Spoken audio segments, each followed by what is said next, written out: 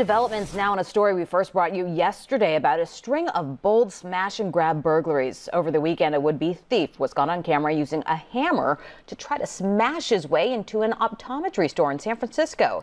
He hit another store that same night, and since we reported that story, we've learned that the same man may have hit another store.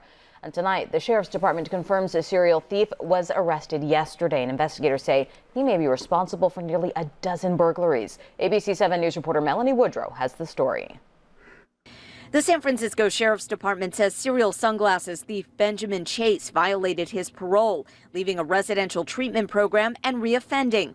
You can see who appears to be Chase in this video breaking into Sunset Focus Optometry on Noriega Street in San Francisco just before 3:30 a.m. Tuesday, just 2 days after two break-ins at stores on Union Street. I saw him smashing through my window, unlocking the door, broke the door frame, and the glass fell out and landed on the floor, and then he came in and he started just stealing frames. Around 2:30 a.m. Sunday, the man who wore no disguise was determined to smash the glass at Union Street's Eyes in Disguise. When that didn't work, he tried to put his arm through the glass and unlock the door. He didn't make off with anything here, but did from nearby Shaw Shoes, also on Union Street, using a hammer to break the glass and take off with Fendi sunglasses.